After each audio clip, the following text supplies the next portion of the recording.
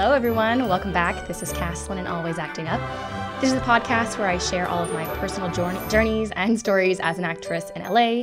You'll learn a couple tips and tricks along the way. This episode, I have a special guest. I am super excited to be joined by the executive producer of the feature film Pink Opaque. I have Dave Ragsdale with me here today. But before we get into these conversations about creating a feature film, I want to give a shout out to you guys who have been supporting me. I now officially have an Instagram page that is Always Acting Up Podcast. So thank you guys who are joining me there.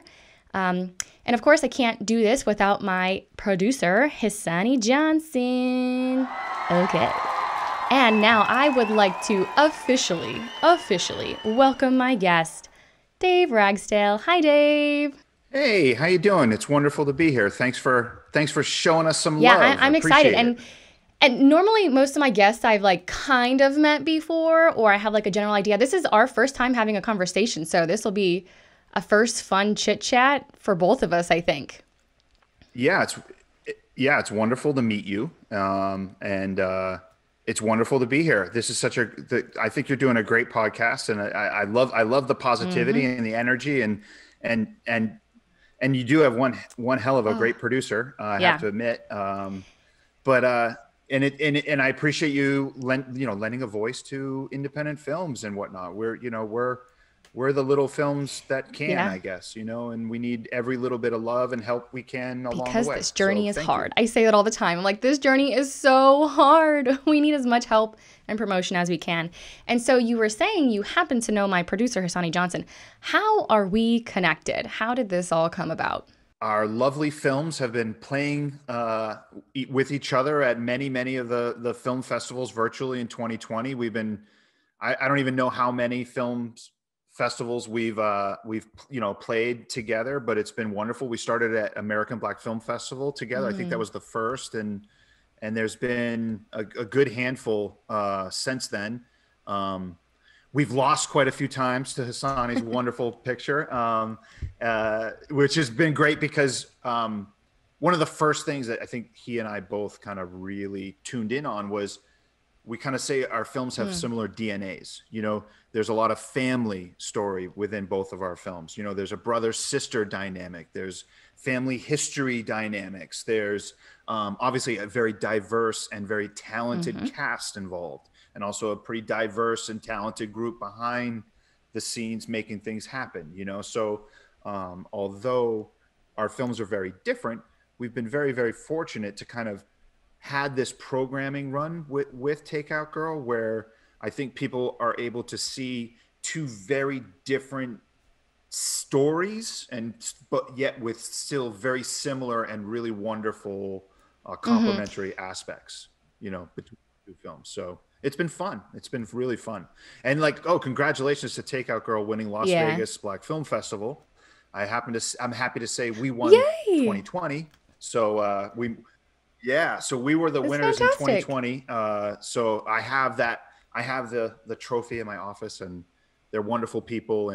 But it was all virtual for us. We couldn't be there. That's what I was going to ask. But it's nice to share a win with Takeout Girl, because usually we're together in a festival. So, there's only one winner for certain categories, of course, for everything, and happy to lose to such a great title, and happy to be going out, not jumping ahead too far, but happy to go out on distribution with Hassani and Team Takeout Girl as well. Cause I think our films going out into the world together, will be good for it will be good for Pink, at least. I know that. And I know it's been a really interesting experience for a lot of the filmmakers. I know we'll get into festivals a little bit later. Everything being virtual, it's like you worked so hard for the past, I don't know how long it took for this film. And you're like, yes, now we get to go to festivals and meet people and have fun. And then you're like, it's all virtual. Great. Yeah, that's been, I'm sure Hassani and Team Takeout Girl have the same problems, right? You don't really get to meet anybody. You don't really get to connect, any of that kind of, hey, let's toss back a cocktail or a beer and just say, who are you as a human being and what are the stories you want to tell, So what I was noticing though, and I was kind of wondering if maybe you felt this way as well. I was noticing at some of the virtual festivals, they're doing breakout rooms where it's people. And I'm almost thinking are you almost meeting more people than if you were at a live event and people were in their little groups and having drinks and you don't really get to go up and talk to them? Now you're sort of like forced into these breakout rooms. I think it's more like you said, Okay. forced into breakout rooms, and then all of a sudden you're just sitting there with people that there's no natural organic connection, you know. I mean, I was lucky. Hassani and I were able to kind of like connect, you know what I mean? And then we started talking to each other, and then whatever, you know what I mean? And we've been able to, you know, spark some sort of, you know, minimal relationship out of this, like wanting to keep in touch and all that kind of stuff. But it's very often you're in a room full of people Very that shy.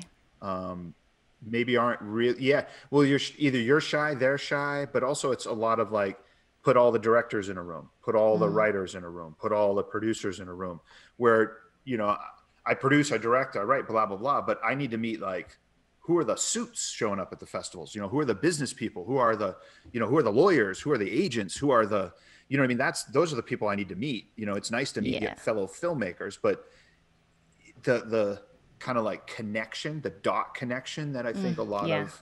of, at least you think you would like have or receive as you are going to festivals where you're meeting people in the industry and you're meeting different people that do different things than you, Right. I guess is basically what I'm saying. Totally makes That's sense. been my biggest challenge. Met a lot of wonderful people, a Yeah. lot of great directors, a lot of great writers, a lot of great producers, but it's like it's hard to get that kind of what you would seek if you just saw a whole pool of fish, you know? Yeah. You can go ahead and like pick So pick who you anyway, want. And so getting back into Big Opaque, first of all, before we get into like all the good details and stuff, can you give us a brief synopsis of what the film is about? yeah, you know, I'm always terrible at this kind of the log line, but you know, it it's a it's a real human story about life in Los Angeles, about struggling and trying to figure out your way in the world and your path forward.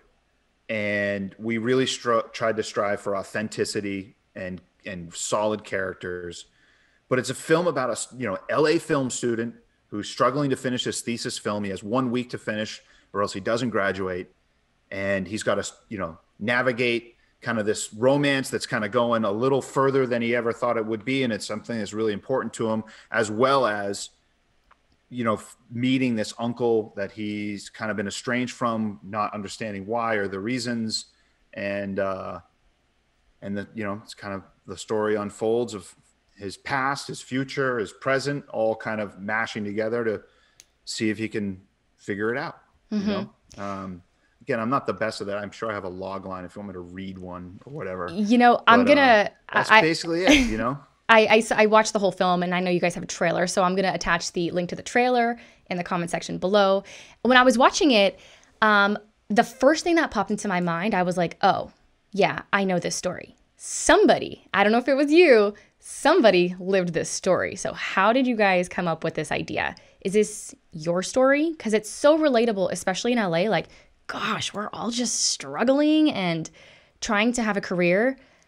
Whose story is this? All right. So it originated, it's not really any one of our stories. It's a kind of a collective mashup of several different stories and different kind of point of views on the same kind of struggle, right? We've all gone through this struggle to find a pathway towards being creative professionals, right? Where we are being able to do the work that we love and make a living doing it and try to tell great stories and do good work, right? And actually be legitimate people within the industry and all that kind of good stuff. So the real origin of everything is that Derek Perry, our writer director, he and I have been professional colleagues for years. He had edited a lot of the things I was directing and producing, and then he became a really talented director on his own, like doing whatever he progressing along in his career. And so for a few years, we were talking about trying to find a way to do a demo reel as a narrative feature. I as a producer, I saw in this script here, you said list some of your career highlights, but like as a producer and as a director, I had done everything except episodic narrative television and a narrative feature. I had done, feature documentaries. I had done all kinds of specialty television stuff. I had done promos in, you know, tons and tons of like live entertainment, live multicam, live this, live that. And so the only reason I was kind of in this business to begin with was I want to do narrative features. That's Okay. But I got sucked into this world of doing work for studios and labels and whatever. And that sounds, oh, poor Dave. No, that's not. It's been a wonderful experience, a wonderful career. I've I done totally some get it. amazing things and with some wonderful people, but I've always dreamt of telling my own stories. So Derek wrote the original draft of Pink, and then I kind of bounced back like a red lined version, and he said, yeah, that's good stuff. And I was like, all right, should we try to do this? So at that point, he and I worked together to kind of mature the story into something that was filmable in a very short amount of time and on a budget, in order to that but yet still hanging on to that authenticity of the characters and the place and the time and the struggle and all of that stuff. So few drafts later, he and I kind of had settled on what we thought was a shooting script. And then we started going out to kind of key crew first, and then started looking at casting. But overall, the story kind of maturated from Derek and I just basically kicking the tires on every choice the characters made, every choice that, you know, every situation, every scenario, every decision that they made. We'd always say it would come back to data. Okay, what did you think they would want to do? What would you think would be good? What would be best? Blah, blah, blah. And we would leave it down to away from opinion and feeling, and like, what would the person really do? Like what would happen? Like, okay, whatever it is in the story, I don't want to give too much away, but whatever happened at that moment, what is the most authentic choice that character would make along this journey? And that's what we really just nailed hard for about 3-4 months on that. Yeah, that's what I was curious. How many drafts do you think you wrote? Like, when is it finally at the point where, like, yeah, I have the story right, but like, how many drafts did you guys do until you're finally like, shooting script? And did you have other people sure. besides you and your writer? Did you have other people read it to give you an outside opinion? All right. So first question, I forget exactly how many drafts, but I think it was 6 or 8 drafts. Wow. But it wasn't that everything changed, right? There's certain pivots within your story that you know, it's cornerstone stuff. You have certain things that are gonna that you want to play, right? But basically, we rewrote the ending many, many times. It's the same ending, but we would alter the audience's perception of it as we were writing it, changing different destinies for characters and things like that. And so that's where the drafts came from. Then it was very limited in regards to who read it. It was very tight-chested. One of the first reads was one of our key creative producers, Mario Becerra. And as soon as he read it, he was like, yeah, let's do this. Because he's a born and bred LA boy. One hell of a guy. One of my best buds. This sounds familiar. This feels familiar. Yeah, he's a great guy. And he grew up here. He knows the city. He was able to do all kinds of, we'll talk production, but all kinds of things during production. But after he read it, he was like, yeah, let's do this. And so it added a little bit of weight to Derek and my decision to kind of try to make this, to roll it forward. All right. And then the second part of your question was, my apologies. The second part of my question was, I was asking if you had like sort of outsourced readers, somebody who wasn't related to the project. Yeah, right. So I answered that. Yeah, no, we didn't really. It was very tight, just with Mario, and then that's about it. And until we started getting into, okay, this is real, and we're gonna do this. Got it. And then once that happened, there was a very small group of people that we had read, because we didn't want it to get too muddied. Yeah, too many opinions sometimes. I think everybody's got an opinion. You're like, okay, that's great, but no. Yeah, and when you're striving for authenticity, too many opinions sometimes can bog down what that character really would do. Totally what agree. That choice really would be. And so how do you go about, and you can limit this answer as much as you want. I know everyone's burning question because not everyone, but so many people have the idea of, I want to make a feature, I have a script. How do you go about getting the budget, getting the crew and the equipment? How do you piece all that together? Because I feel like that's like the burning question everybody has. Well, how do you get the money? What do you do next? How do you do this? Yeah. Obviously that's a huge question, but nutshell for this, for funding, because it was a demo reel. Ultimately, Pink Opaque is a demo reel for me. I just wrote a check. Me and a few close people, as well as Derek participated. He put in some cash too, but it was basically our demo reel. It's an investment in yourself. Yeah, I know people who have spent more on spec commercials. Totally.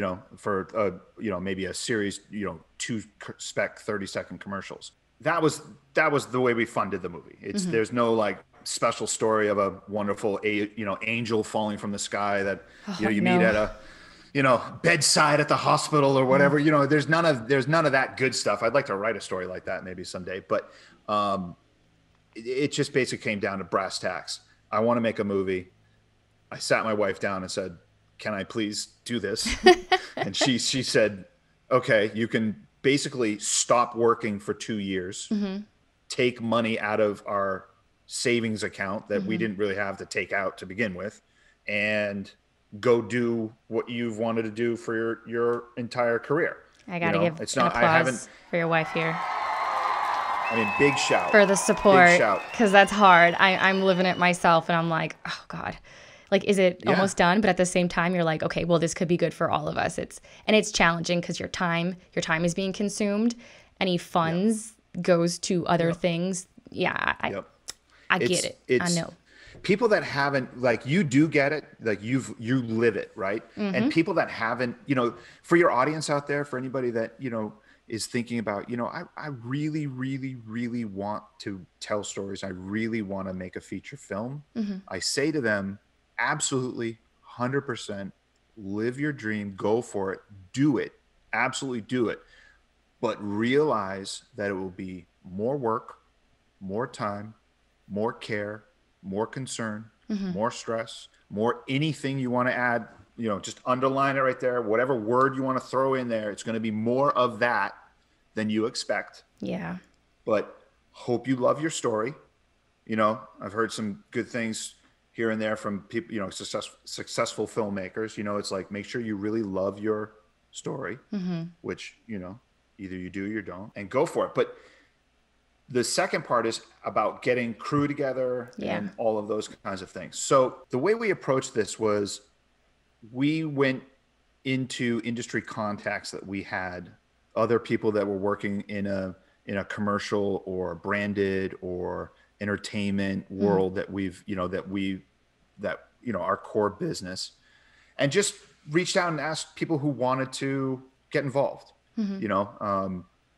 I think one of the best overall theories we had or approaches we had was, we can't afford you. Right. So what would you like to do for as close to free as you can be? And then just take as many small contributions as you can that end up adding to much larger capability and much larger results. So that's basically how we built the crew. Thank God Mario came on as a producer for free. Ryan Van Ert came on as a DP for free. That's amazing.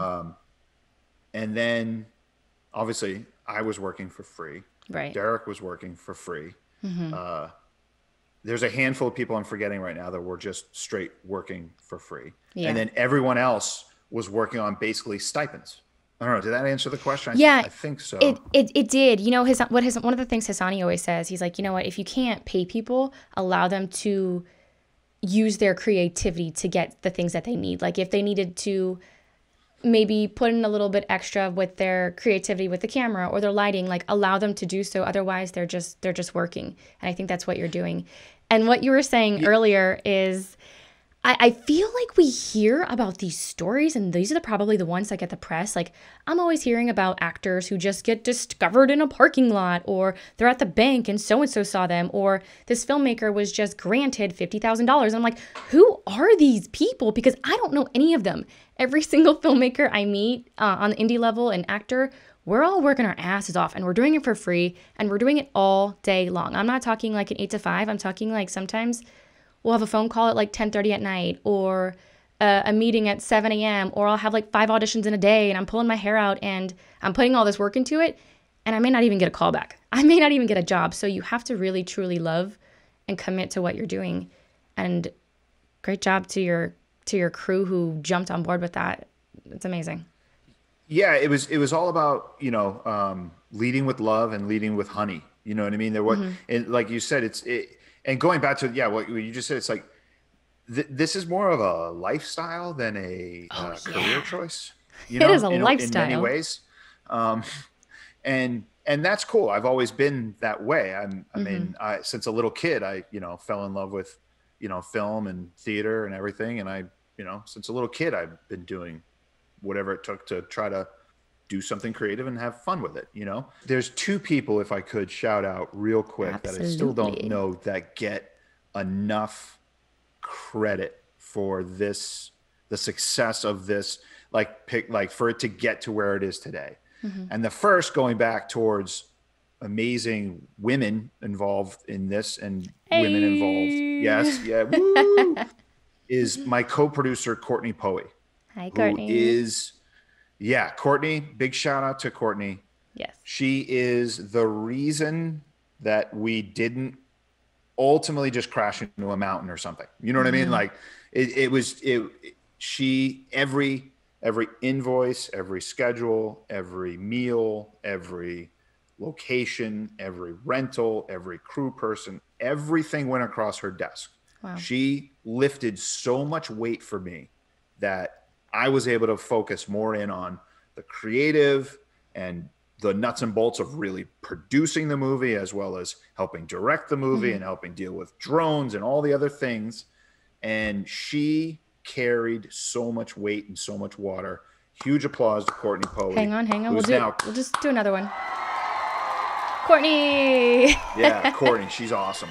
And then going back to just Ryan Van Ert, our DP, straight up showed up for free, worked his behind off. So we'll keep it PG. Yeah. So hard, such a hard worker, such an incredible vision, like for the littlest detail in our frame. Yeah. And he never ever, sometimes like it just becomes a long day and you just want to say to yourself, you know what, that looks good enough. We got to move on, right? Ryan never had that.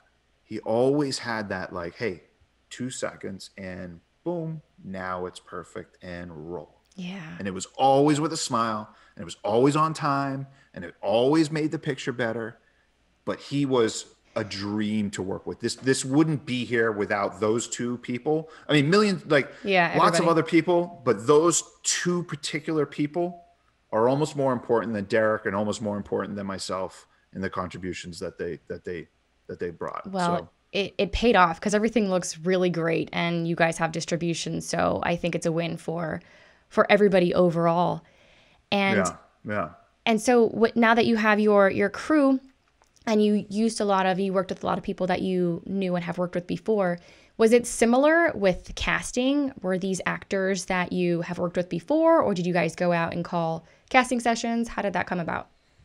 Yeah, casting was a lot of fun. So luckily I grew up acting, I was fortunate to, do things like work with the Royal Shakespeare Company in high school. And that's awesome. So I was an acting major in college. And so I know actors. I really know performance, and I understand the difference between what an audition is and versus what you might be able to do once they're on their feet and really working on a character.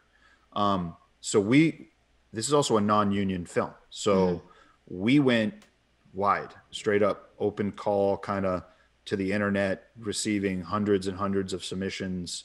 Like across the country? No, basically LA, some New York, some Atlanta, but predominantly just LA And, you know, obviously this was pre-COVID, so people could just, you know, submit and show up, you know. So, you know, this is late 2018 when we started, like Okay. real late 2018. And so, yeah, we saw a few hundred people for sure, Wow. between all the different roles. So we were very lucky to, one of the first cast members that we locked in was Kyan Dunbar, who plays Uncle, the uncle in the film, Uncle Robin.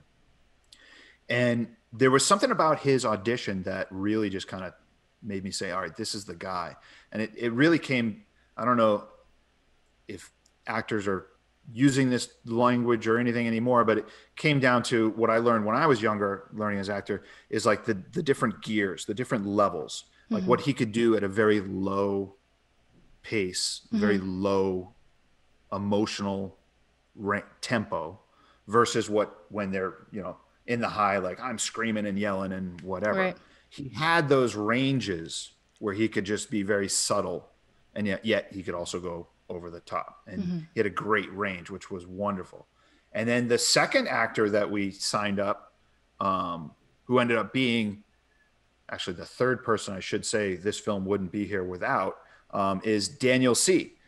So Daniel C., who plays Bobby, the brother, he was also one of the first actors that we said, all right, he can do this. He can do this very well. And then he jumped on, and he was so helpful with things. We ended up bringing him on as an associate producer. Oh, that's fantastic. And he just helped us with so many things. He helped us find the incredibly talented Aaron Dominguez, who plays AJ, who's now taken off himself on his own career. I think he's got a Amazon series coming up, and he was doing some Snapchat series. And, you know, Aaron's a fantastic actor. We found Aaron. Aaron was actually one of the last actors to join the primary cast, and he came directly through Daniel. He did a phone. He did a little whatever it is on your phone, like a record on his phone. Text me the scene, and the next day he was on a plane to come to set. It was like, let's do this, you know. And he showed up and he crushed. He did a great job. But so the cast came from different, you know, it was a lot of auditions, and then it was some just like luck, and then even here's one crazy small example. I know we can edit, you can cut whatever you want in and out of this, but literally the last cast member that we, you know, somebody that with dialogue, you know, that had scenes was Bill, who played the character of Wallace. I don't know if you remember, but the uncle has a friend who's also his financial advisor, and there's some trouble in the homeland, and, you know, the golden goose isn't as goosey anymore. So Wallace ended up being cast on set as an extra. So he was supposed to just be someone at a cocktail party, and his improv on set was just so incredible that, you know, Derek was at one side of the set at a video village we had, and I was at another side of the set at a different video village that we had. And we both ran to each other and was like, that's Wallace. And we're like, yeah. So we cut the take of the party scene. So you'll remember there's a cocktail party scene, and we're in the backyard of Robin's house, and there's a guy kind of teasing Robin, and that was all improvised. And so Bill, who played Wallace, was cast in that scene during that scene. And we just ran up to him and just kind of said, hey, Bill, would you like to play the character of Wallace, who's the accountant? And he was just like, he goes, hell yeah, I'd love that. We're like, all right, just keep doing what you're doing, and we'll give you your sides for tomorrow when you're done with this scene, and we'll talk about what we're going to do. Those are the stories I think we all dream of as actors, just being on set and just being there you go. Yes. That's one of those. So what it was is, you know, as an actor, it was being nice. It was being respectful to the process. It was being present. It was listening to the other actors around you. It was being in the moment with them and being authentic and real. It wasn't show how great I am. It was show how much I can support the other people around me and raise their performances around me. Right. It was all of those things. And we just and then so after we wrapped that scene, we're discussing, all right, so we're still trying to find a cover set. I think his scene was coming up in 2 days or whatever, his next scene. And he's like, why don't you just shoot it at my house? I'm like, What? This guy is an angel. what? Like, what a Yeah, dream. Oh my dream, gosh. dream. And so he came through my production designer, Kevin Young, who's amazing. One of my childhood friends. He actually went to my mom's art school when we were Oh. little kids. And he's a tremendous designer. And this Bill was just one of his friends. I said, I just need you to come with like 5 of your friends, because there's no way you can cast chemistry like that.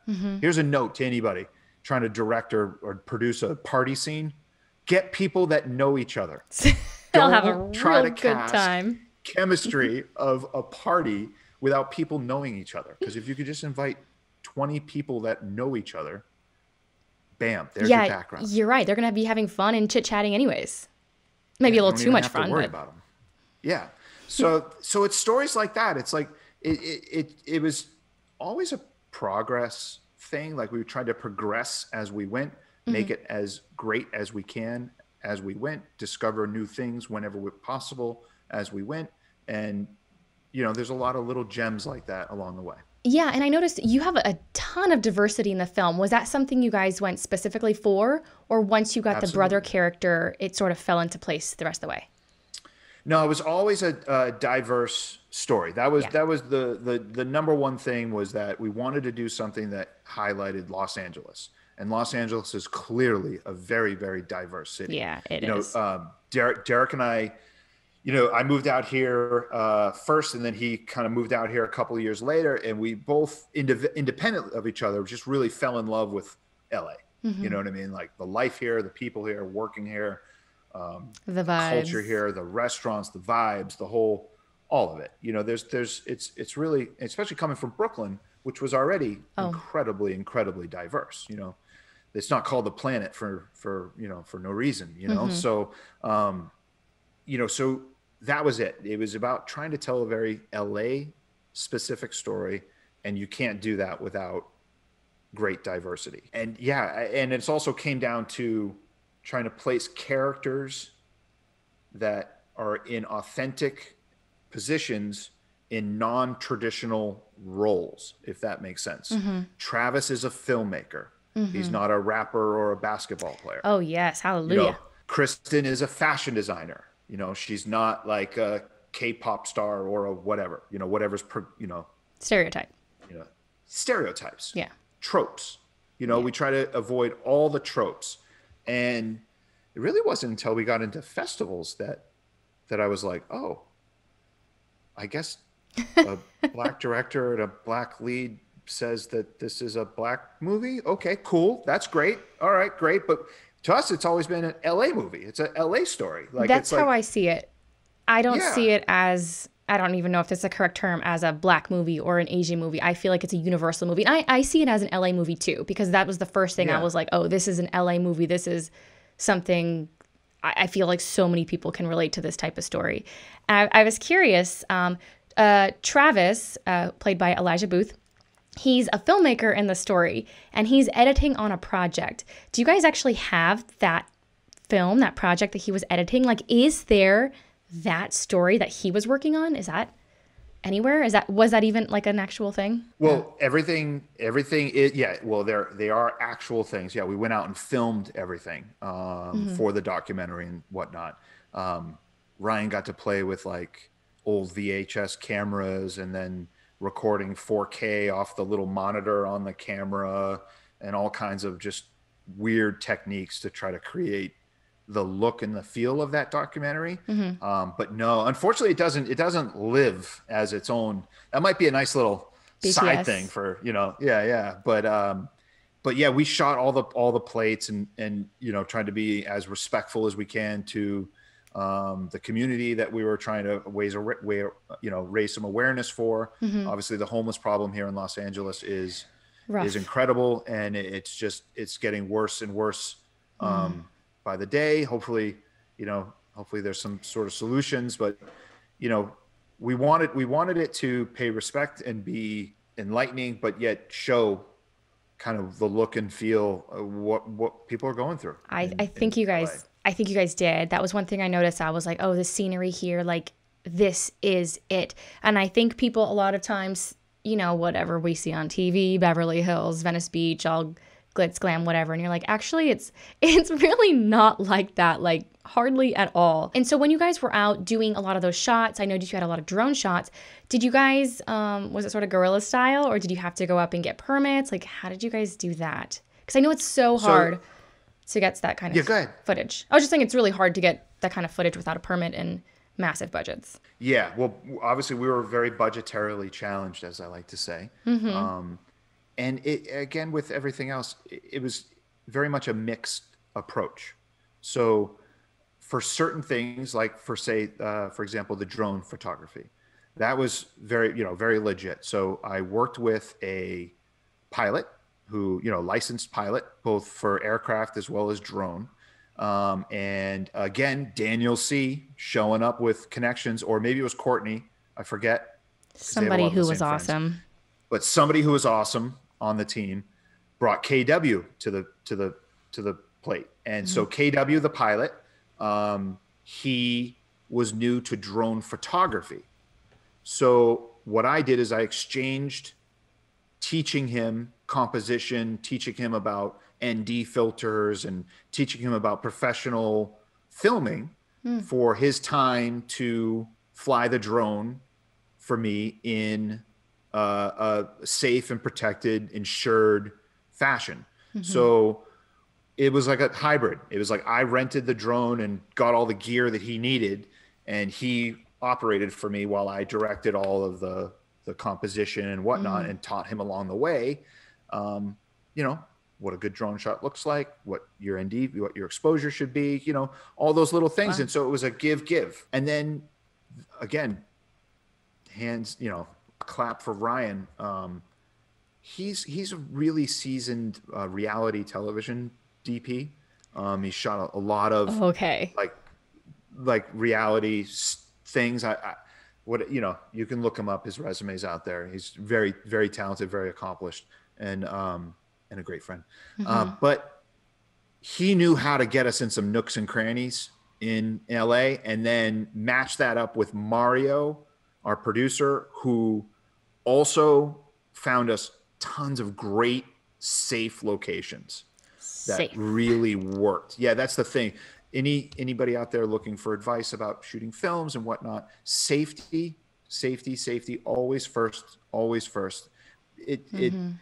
It doesn't matter the shot you get if you either can't use it because someone can come after you later because you didn't pay for the rights of something like, say, the Hollywood sign, or B, God forbid, someone on your crew gets hurt or whatever.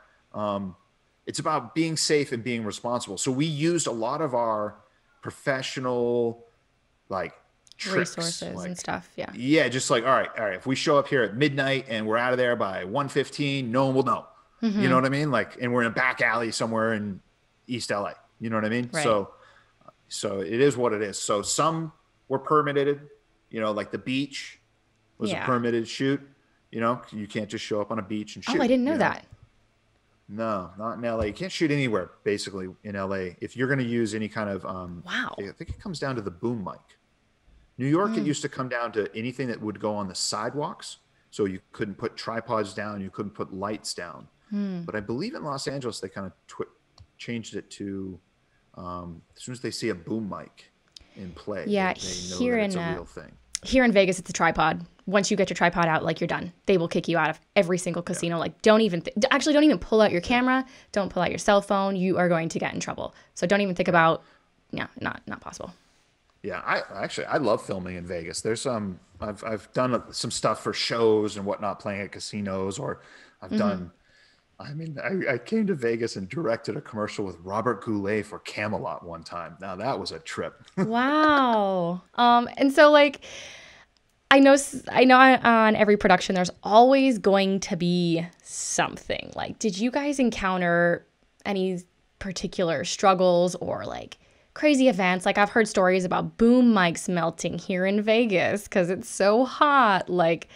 What were some of the challenges you faced during filming Pink Opaque? Well, one of the challenging stories that we've kind of been talking to people, and I can find another one if this one's been too cashed out. But when we were filming, there was a lot of fires going on around Los Angeles. Oh, that's right. So yeah, so during our principal photography, particularly the beach scene. So if your audience hopefully watches Pink Opaque and they see the beach scene, this is a little behind the scenes of what it took to film that beach scene. So we were up in Malibu at a wonderful beach, and thankfully the beach has a very steep bluff, probably about 40 to 60 foot drop from where the which beach was this?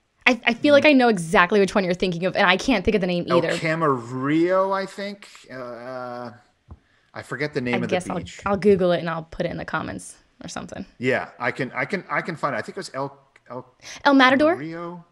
El Matador, yeah, Matador Beach. That would make sense. Matador Beach. Yeah. Yeah. So there's a little parking lot, and then you have to truck everything down these stairs. Oh my gosh. And then we kind of set up down below the bluff. And thankfully, because soon as we set up, within minutes, it seemed like the wind started coming offshore, so from above the bluff, and it started picking up to almost about 60-mile-an-hour gusts. Ooh. So our video village in the parking lot looked like a sandstorm.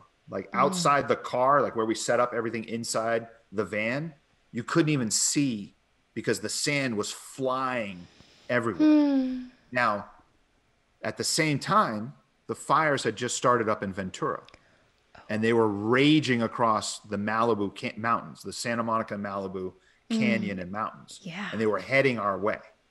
So if the audience watches the beach scene, they'll see what looks to be a wonderful kind of like silky, beautiful diffusion of the sunlight, creating a beautiful backdrop for our film, but that's fire racing towards us. Oh my gosh. From the north. So we filmed as quickly as possible, got everyone offset as fast as possible through the sandstorm up top, because as you brought everyone from the kind of sheltered beach where they were hidden from the wind and all of everything that was happening, then we had to get talent and cameras and media and lighting and everything through this sandstorm, where that's not good. As you can imagine, being from Vegas, I'm sure sand and cameras do not go great together. It hurts too. It doesn't feel good. It hurts. I mean, talk about exfoliation, you know, that's like,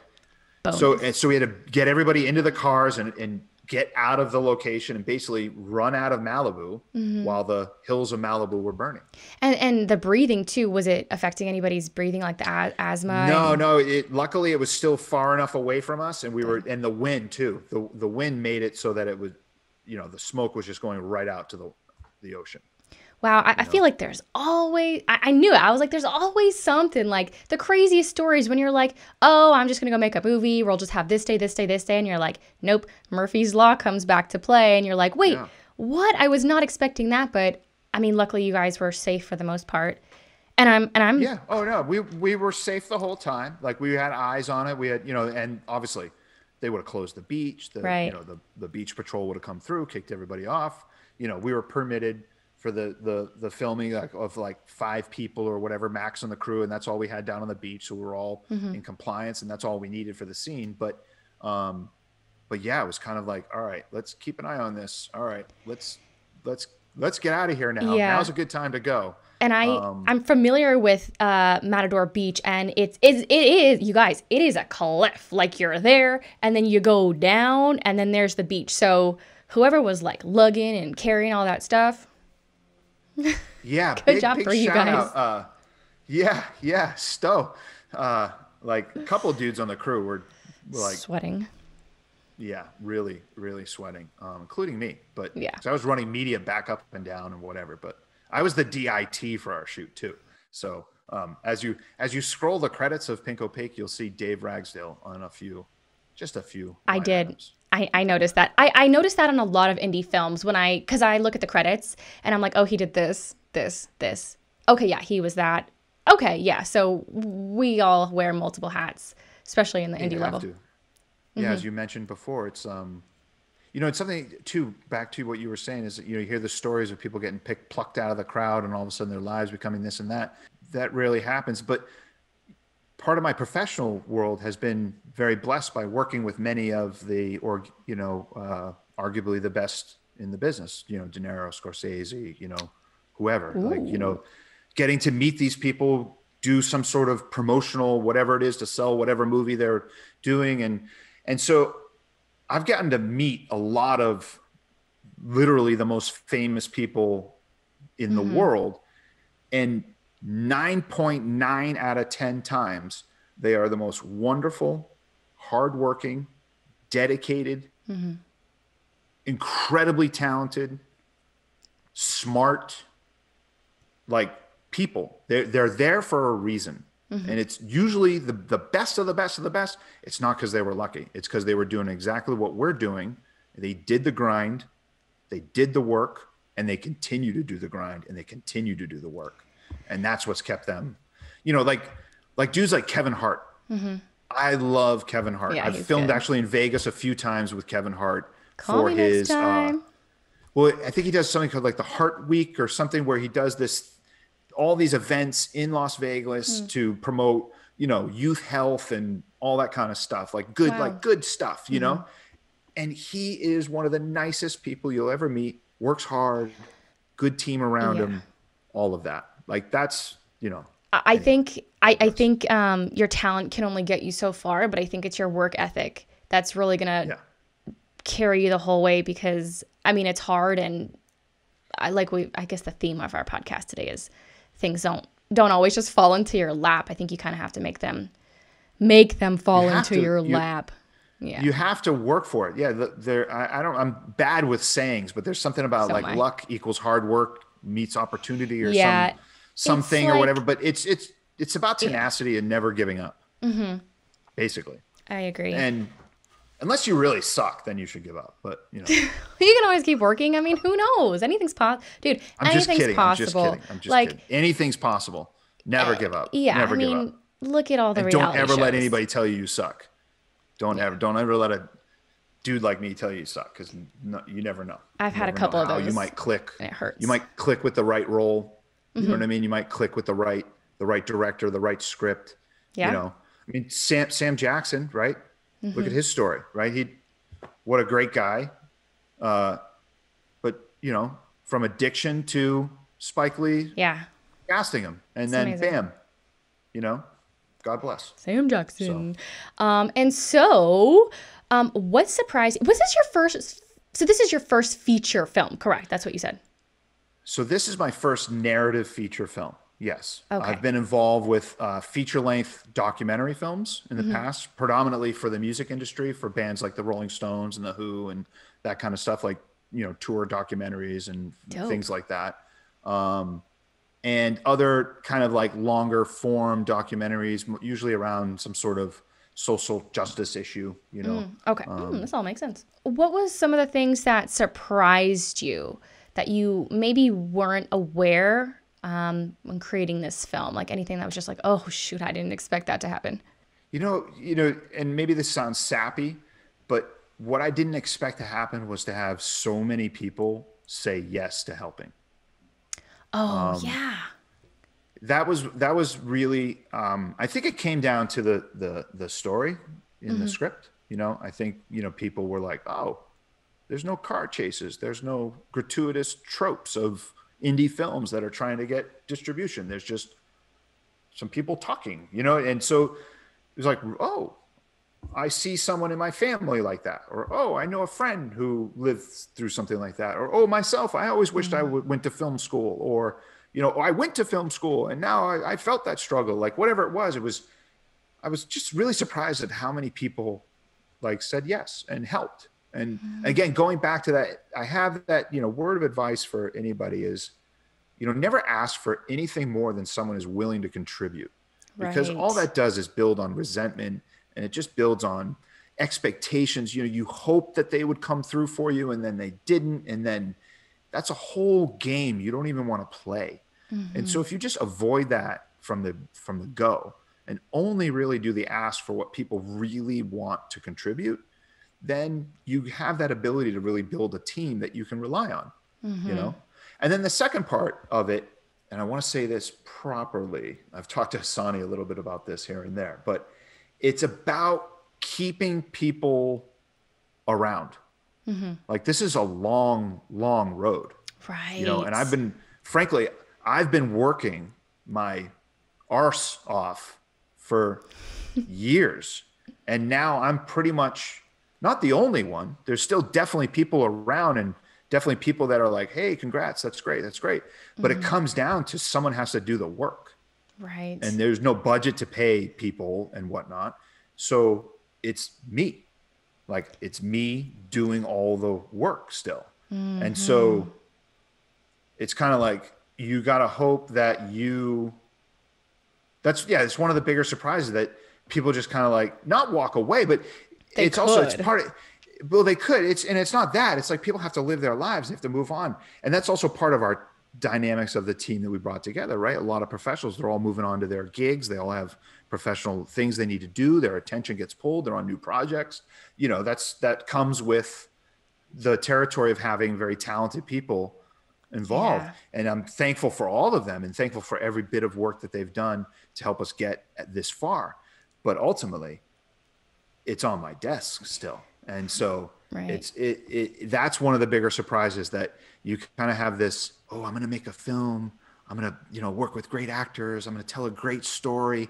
And then all of a sudden it's kind of like this stepchild sitting in your kitchen looking at you going, what's next, Dad? And you're like, Mm-hmm. all right, well, I've got to, this is like my kid. I have to keep helping it along its way. Mm-hmm. And so that's one of the bigger surprises. Yeah. It's like when you said that, my wheels started turning, and I was like, gosh, I really need to listen to that myself, because I always have such a hard time asking for help, just because I'm like, yeah, no one's gonna want to help. People have their things to do, but yeah, I should probably ask for some help. That's a good thing, because people do, they want to help. And one of the things I say all the time is a lot of times people just want to be a part of something. Whether it's paid or not, you just want to be included and creative and collaborative.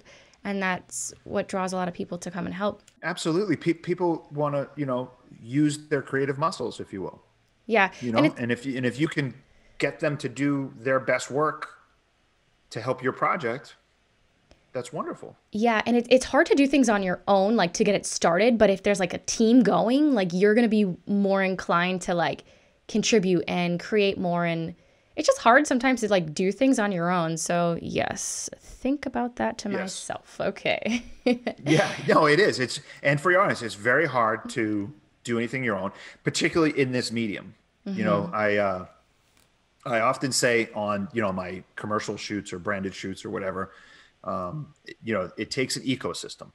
And that's even more relevant in a narrative feature world, that it takes an ecosystem of people working very hard in this, pushing in the same direction, Mm-hmm. and that all have good intentions for All right. the project. You can't do anything alone. You So can't. don't even try. Get your network going, Yeah. you know? Right. And so with that ecosystem, who did the post production? Did you guys have an editor? Did you do that? How did that come about? Derek and I did the majority of the post. Okay. We did the first kind of assembly cut. We both Mm-hmm. attacked different chunks of the film, and then we brought in an editor, really talented, another wonderful woman. If we want to give another shout out, woo-hoo, Okay, wait, wait, wait, to wait, wait. yeah, all Ladies right, woo, representing. yep, yeah. We try to represent. We wanted You guys did a a great very job. you can't tell a story like this from one point of view. You Mm-hmm. have to have a lot of filters on it. So one of those filters was Autumn Dia, and she was great. So she came on after we kind of assembled our very kind of like cutty cut performance take, best take, best take, best take, best take, which basically was, take the best take that we love from each line, Mm-hmm. slam them Piece together, it together. watch it down, and it's just like people talking. So Mm-hmm. she put pacing into it. She put, breath. She She put, massaged it. yeah, she kind of just took all that hyper editing that Derek and I did, because we knew like we just basically wanted to give her everything that we really loved from a performance point of view, and then asked her to kind of just stretch it out a little bit and give it some pacing and tone and tempo.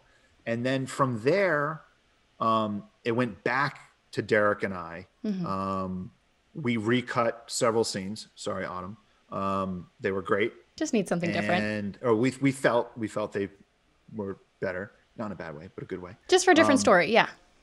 Yeah. Just and different things. And then basically I did a huge part of the online edit.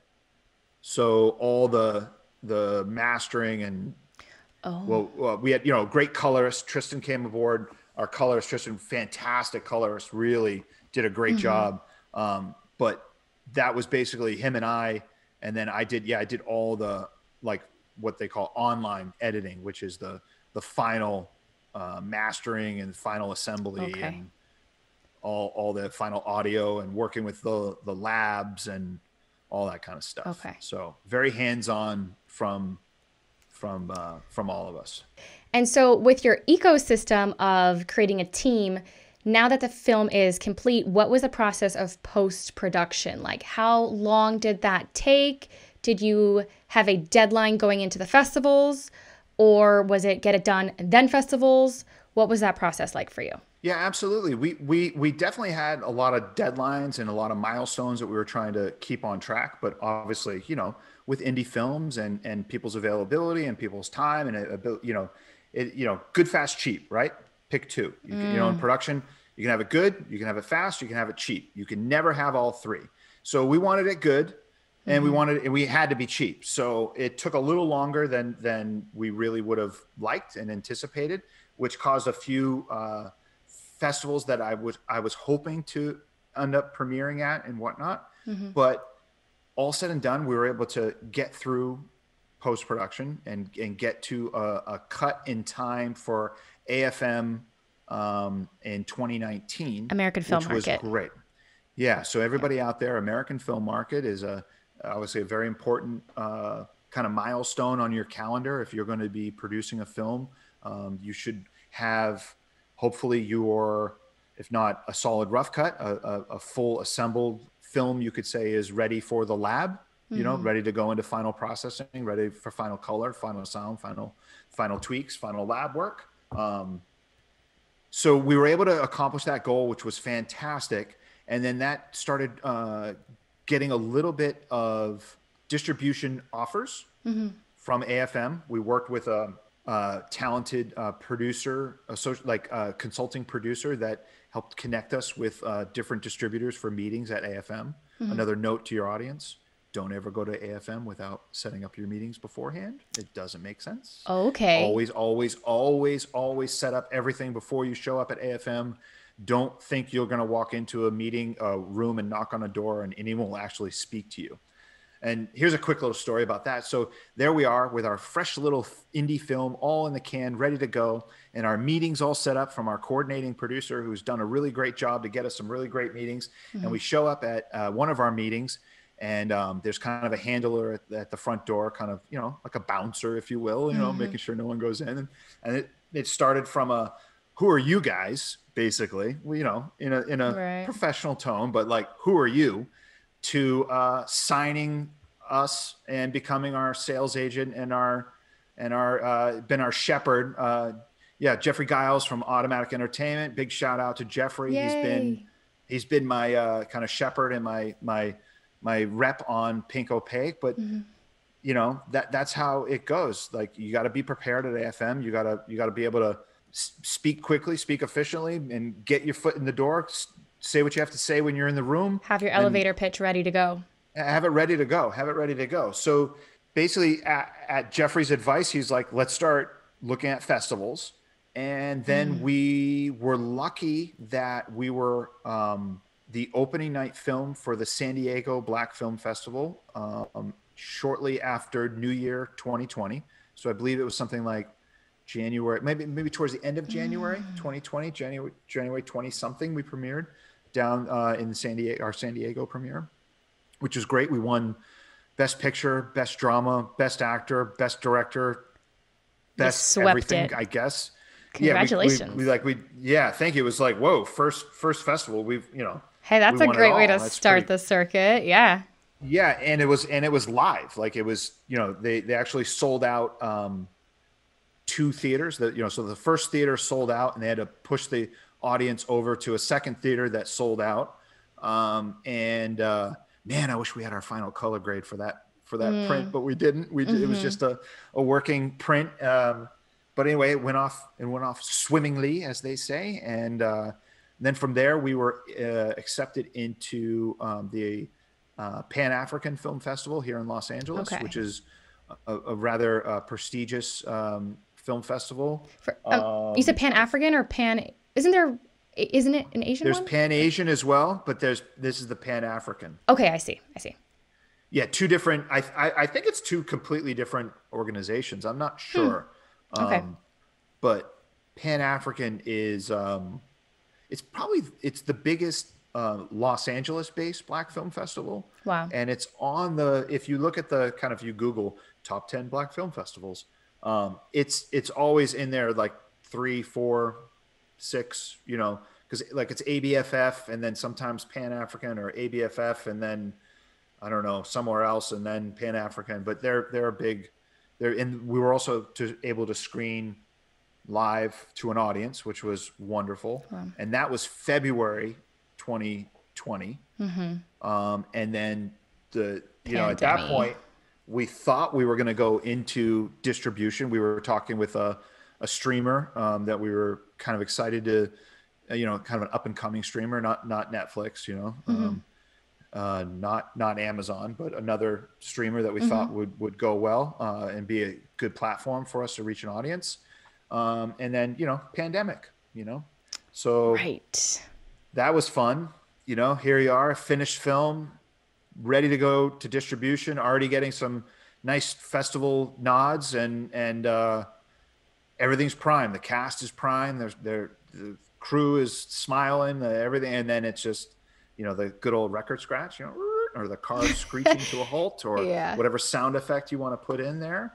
And the world changed for all of us, and You had then that we went. that carrot that you were like just about to get, and you're like, nope, sorry.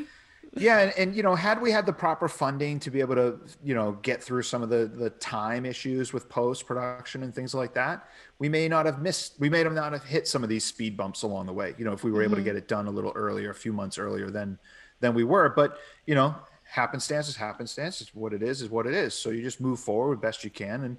And so what we did is we just dived head first into festivals. Okay. We were just like, yeah, because and I'm sure Hassani has heard all the stories and he knows, and I'm sure you've heard it too. When the theaters close, the A-list, the A titles, the big shows are now going to move on to streamers, which then made the smaller theatrical distributed films then down to streamers, and then even the art house distributed theatrically films down into the streamers. And so it just created this incredible logjam, or whatever you want to call it. Just every title you can imagine was now in front of Pink Opaque. Wow. It was more, they had bigger casts, they had bigger budgets, they were already connected with distributors, they were already approved, ready for theatrical distribution. So they had their P&A in place. They had, all of those things that we didn't have yet. We didn't have a home yet.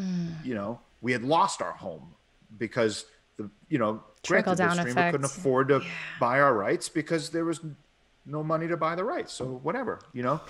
So there we are, just like kind of in limbo in a way. And that's why we're just like, all right, let's go festival. And then we were very fortunate, ABFF, a lot of really great festivals have picked us up, and we're playing Paris this next week in the Nollywood Paris Film Festival. That's so cool. We've played Seoul, South Korea. We've played Istanbul, Turkey. We've played several cities in the UK. We've played Dublin. We've played Brazil, in Rio. Like literally worldwide. Yeah, that's where we're trying to get, a little audience here and a little audience there, because the nature of our story isn't super commercial. It's not super, there's not a lot of, gun, sex, and drugs. It's Right. it's a nice little story and a nice film. And I think when people finally see it, they go, "Oh, that was pretty good. Oh, that was a pretty good story. Pretty good, pretty well done."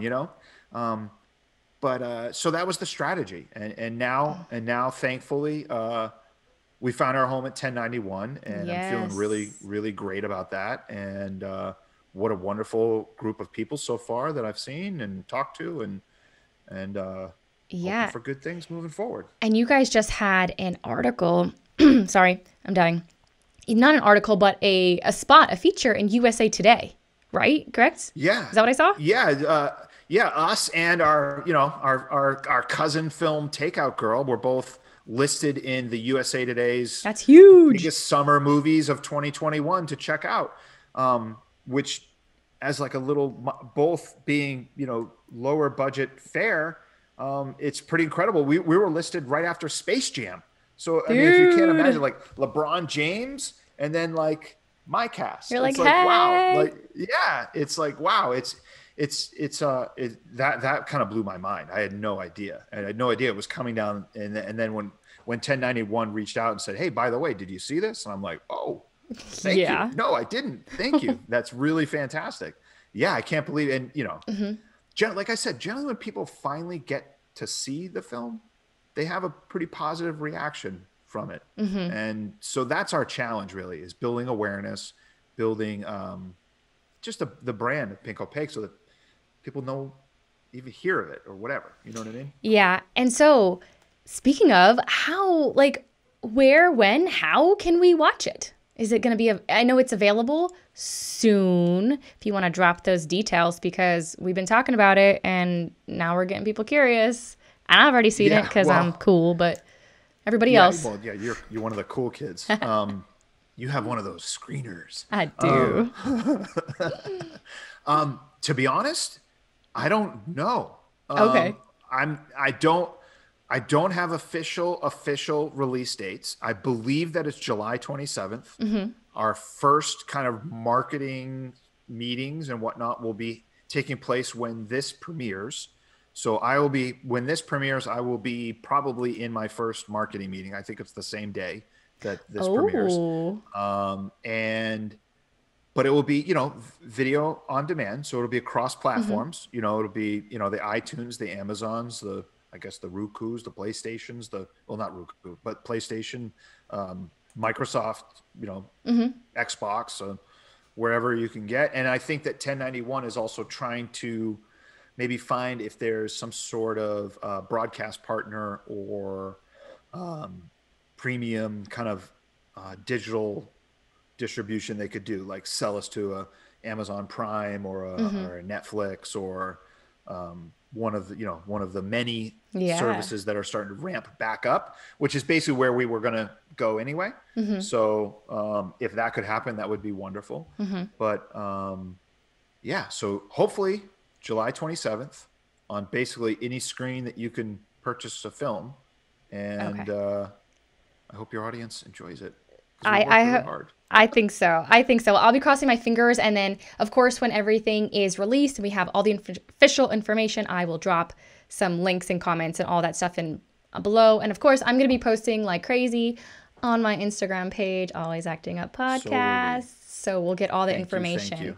And do you have any like last advice for future filmmakers before we get into our moment of positivity? Filmmakers who are maybe about to embark on their first feature film, things you wish you would have known when you first started. Well, lucky for me and the team, we all came from relative experience levels that we could handle a lot of problems. We were lucky that we had a lot of pros on set. So for people starting out, if maybe this is their first film, if they're new to the filmmaking process, if they're learning like camera technology, lighting, all those kinds of things. And I don't mean to be rude, but like keep it simple, stupid. Like the old KISS, right? seriously, keep it simple. Keep it on the story. Keep it on what is necessary for your character to get what they need in that scene and what obstacle is in front of them, get through that obstacle and move forward to the next scene. Don't get hung up on elaborate 1E shots, elaborate 360 shots, elaborate tracking shots, elaborate car chases. Keep it simple, because the simpler you keep it, the more manageable it is. And the more manageable it is, the more you're able to tell a real story. That would be my biggest advice. Everybody wants to do a huge Scorsese 1E, but that takes about a week to pre-light with a team of 40 people. Yeah. And two or three or four lighting trucks. So we don't have that as independent filmmakers. We need to work within our means and really focus your energy on what you can accomplish. That's the other bit. This is the part 2, is focus your energy and your attention on what can be accomplished, not what can't be accomplished. There's not worth the discussion of what can't be done. When something can't be done, you move on and you work on what can be done. It's a waste of time, energy, and effort to argue or pitch or fight for something that can't be done. Do what you can with what you have. That's it. And that's my biggest advice. Then your next film, then you can go all out once you build up a little bit, even get then, your budget. I say your next, well, if you eventually when you get a little bit more budget, right? Even when you get a little more budget, keep it even more simple, because there's going to be more people trying to bite on that budget and take it away from you and all that stuff. And you're going to need the money to tell the story, because all of a sudden your story is now elevated. You now have a higher expectation on your deliverable, right? To whoever your partners are. So within that, you have to always maintain the expectations of what you are delivering. So that my advice is, you get a couple bucks, hold on to them. And would you say, not to be cheap, but when you call and you say to somebody, I really love your house as a location. It's amazing. It would really be great in my film. I'd love to film there. And they say, okay, what's your budget? You always say, oh, I'm sorry, as close to free as you can, right? And then you get the number from them. And then you even try to talk down that number even a little bit more. And then hopefully you have a couple bucks left for other things. Oh, and the other advice, the other main core advice for anybody trying to get a film going, and this is probably the best advice I could give to anybody trying to get a film on set, on its feet, working. Pay attention. Actors, cameras, everything. Feed your crew well. Ooh. Period. Food. Period.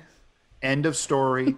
Feed your crew and your cast well. I'm not saying lobster tails. I'm not saying it's, the palm every night. But if you can put care and concern into what they're feeding, what they're able to eat for their hot meals, what's there for crafty, what's there all day, in the coolers, you feed your crew really, really well, and you're going to get a much better product.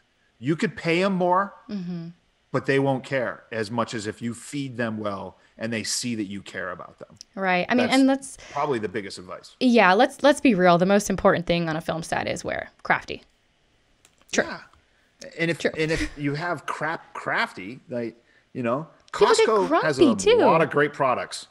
Yeah. What's that? People get grumpy when you're hungry. I mean, my energy is going to get down, and I'm getting grumpy because I'm hungry, and I'm hungry. Just feed me. Yeah, I get it. You're already scheduling, as indie as Pink Opaque was, we still tried to schedule like legit days, 10-hour days.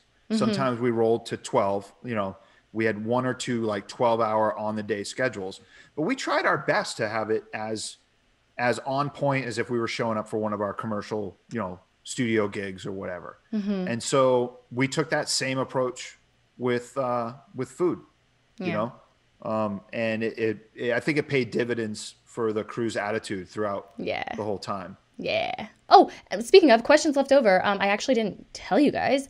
Can anyone reach out to you if they wanted to ask you any additional questions or stay in contact with you? How can they get hold of you?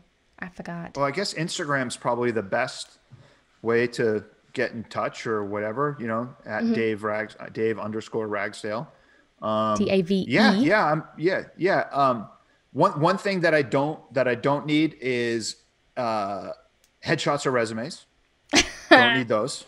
Definitely don't need those. I cast very specific for any role or any project I'm working on, and a lot of my casting, to be honest, comes already included in the project that I'm producing or directing. If I'm working for a particular brand or a particular studio, a lot of that casting is already It's already done. baked in, so there's not a lot of opportunity for actors with me in that regard.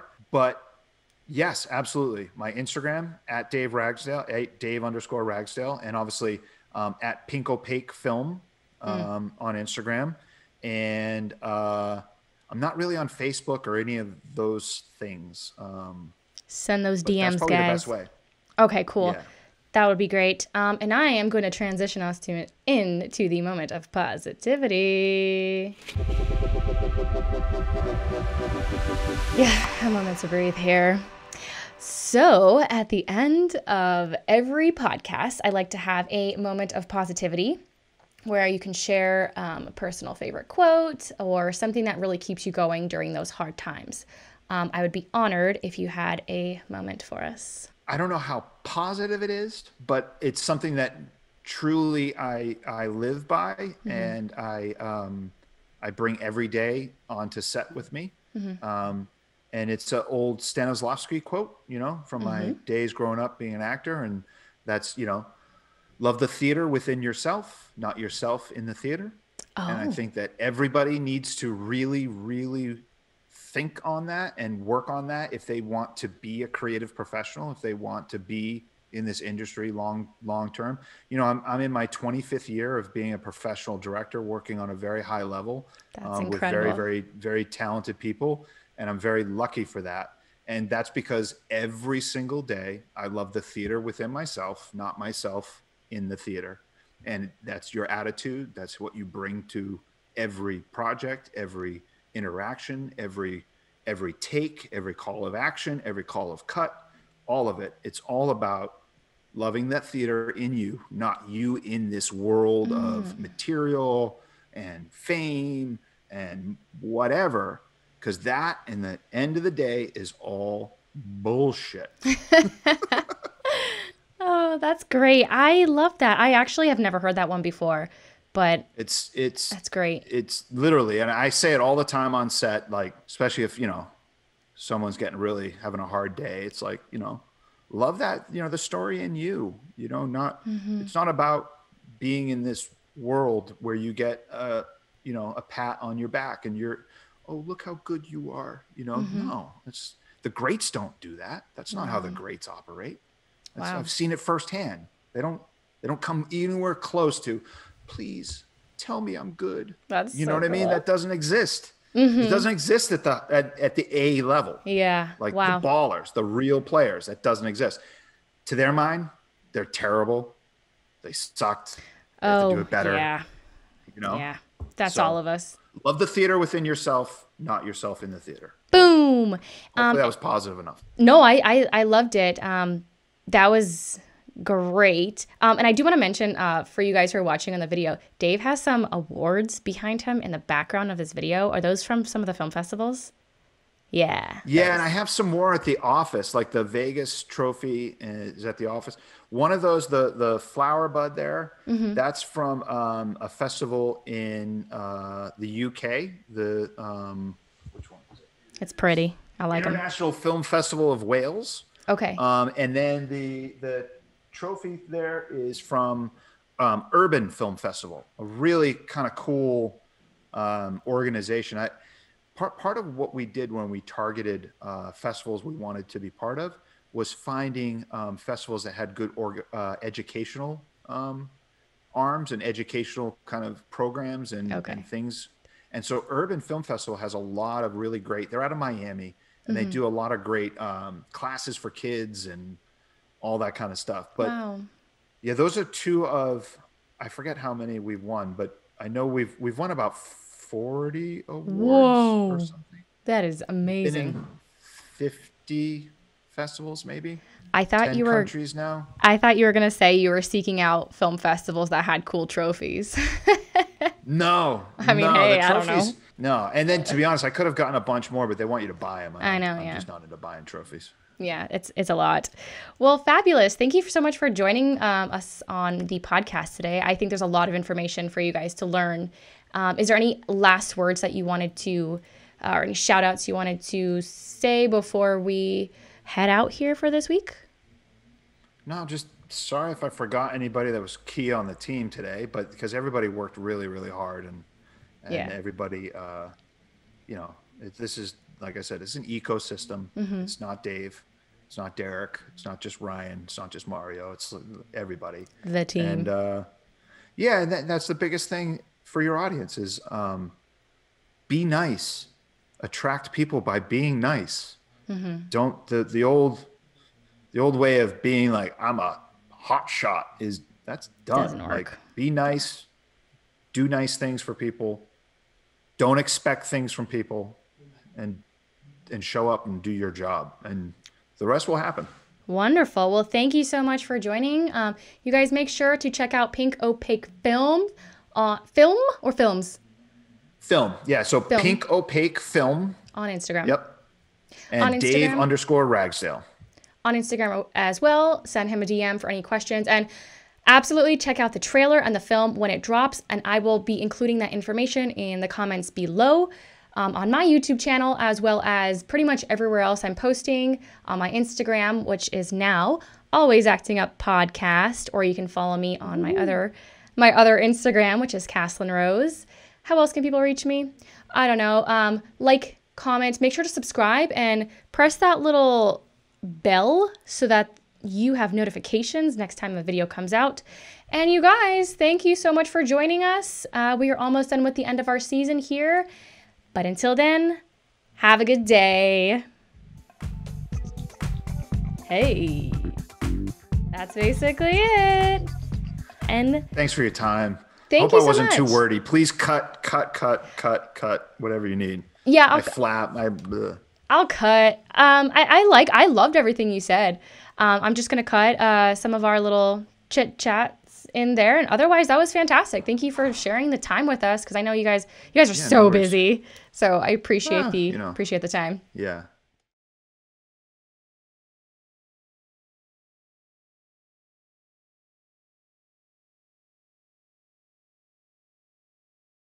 Or you can even be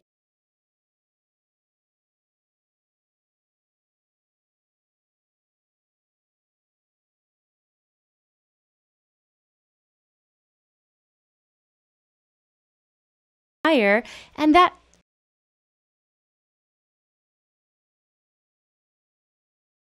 code for 25% off.